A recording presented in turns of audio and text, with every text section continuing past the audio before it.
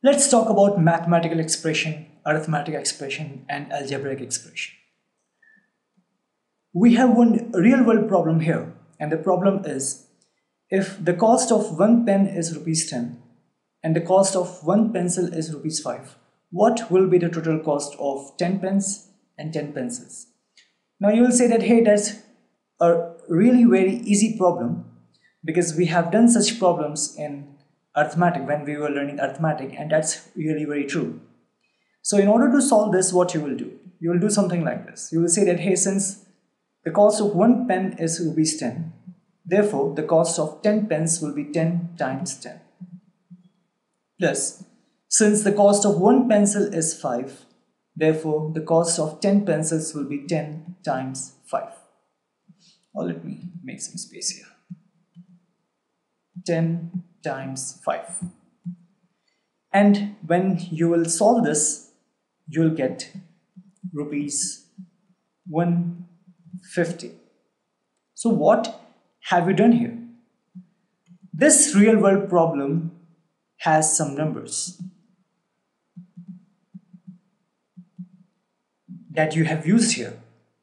And you have used what? You have used some arithmetic operations symbols, like in this case multiplication, addition, again multiplication.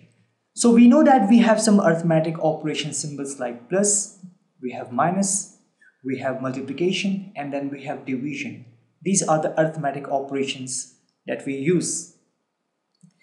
These are the numbers of this real world problem, and using some of the arithmetic operation symbols, we have expressed this real world problem into mathematical terms, and this is an expression, and this expression is a mathematical expression. That is the expression of a real world problem into mathematical terms. You form an expression that is mathematical expression. So this is a very basic way to explain what do we mean by mathematical expression. Mathematical expression is written in terms of mathematics. It consists of mathematical terms. It will have some numbers and it will have some arithmetic operation symbols. Maybe an expression will contain all of these arithmetic operation symbols, and maybe some of these, like in this case we have only used two, multiplication and then we have addition. So this is a very brief introduction of or very basic of mathematical expression. Now just look at this mathematical expression. Can you see that we, in this case, we have only numbers? Like, why I'm saying we have only numbers? Because we know that when we were learning algebra, you know that in algebra we deal with variables. Algebra is all about variables. We solve the real world problems using variables, and you know that. But in this expression, you can clearly see that you don't have a single variable. You have only numbers and you have only arithmetic operation symbols out of these arithmetic operations. So, what's the point? The point is that this mathematical expression that contains only numbers and arithmetic operation symbols like plus, minus, then multiplication or division. These are arithmetic expressions. So arithmetic expressions, this is arithmetic expression. So arithmetic expressions are mathematical expressions that are only made up of numbers and arithmetic operation symbols. In this case, we have used multiplication and then we have addition. If I have to show you some other example, it can be like 10 plus 5. It can be like 10 times 5. We have two numbers here, right? For any mathematical expression, the minimum requirement is you should have, like for arithmetic expression, you should have at least two numbers. In this case, we have 10, we have 5. So 10, 5, two numbers, and then we have one arithmetic operation symbol, that is plus. In this case 10, 5, we have this multiplication, that is arithmetic operation symbol. So this is also a arithmetic expression. Like if I say that 10 minus 5, then plus 2, then plus 3, then what we can say, minus 1. So this is also a arithmetic expression. Why? We have some numbers, it only has numbers, no variables, and it has minus, it has plus, it has plus, it has minus, that is out of these arithmetic operation symbols. Even I can write it like 10, 100, then divide by 5, then minus 10 plus 2 plus 3 minus 6 divided by 2. Even this is a arithmetic expression. I'm not evaluating it, okay, I'm just leaving it for you. I'm just trying to explain you that arithmetic expressions are mathematical expressions that consist only of numbers, and with those numbers are associated these arithmetic operation symbols. In this case we have 100, 5, 10, 2, 3, 6, 2, and we have this division arithmetic operation, then we have subtraction, we have addition, then we have addition, then again subtraction, and then this division. So this is these are all our arithmetic expressions. Now, what will be the algebraic expression?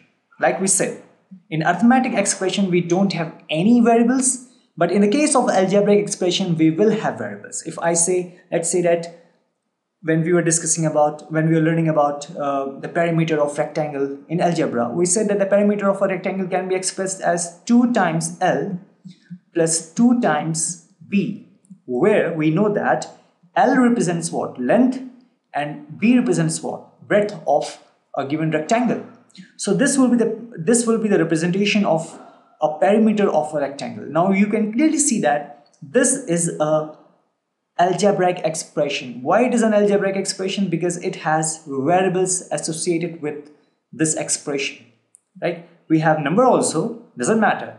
If even a single variable is involved in a given mathematical expression, then that mathematical expression will be an algebraic expression.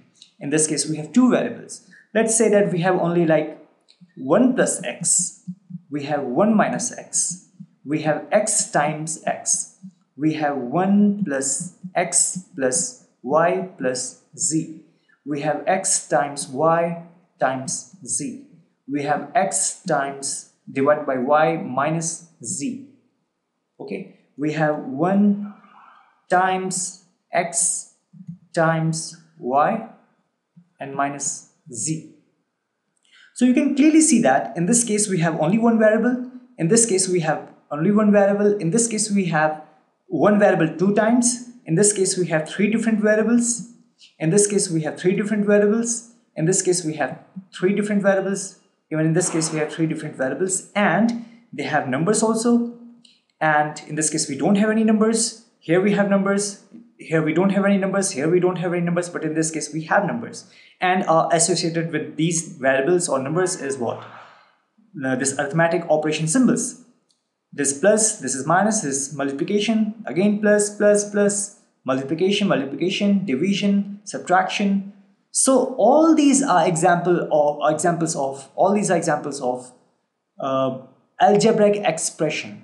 So an algebraic expression is a mathematical expression that contains variables.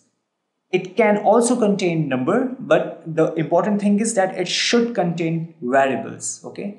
Like in this case, we can clearly see that we don't have any numbers involved here, okay? So variables, that mathematical expression should contain variables, and it surely should have these arithmetic operation symbols. So these expressions are algebraic expression. We know that if we have to write the area of a rectangle, when we were learning, we discussed this thing in algebra. So area of a rectangle will be L times b, where L is length, b is breadth, this is multiplication sign. So this is a general formula or general rule to find the area of a rectangle, and this is a mathematical expression that is specifically a algebraic expression. And if we know the value of L and B, let's say that L is 5 and breadth is 2, then if we put these values here, then 5 times 2 will be 10 square unit. This is the answer for this area, that is L times B. So this is an expression, a mathematical expression, that is algebraic expression, because it contains variables and it has this arithmetic operations involved in between these variables. So we discussed about mathematical expression, arithmetic expression, algebraic expression. Arithmetic expression is also a mathematical expression. Algebraic expression is also a mathematical expression. The only difference lies is in arithmetic expression you will not have any variables. In algebraic expression you will have variables. Algebraic expression can or cannot contain numbers. That's not really very important. What's important is it should have a variable.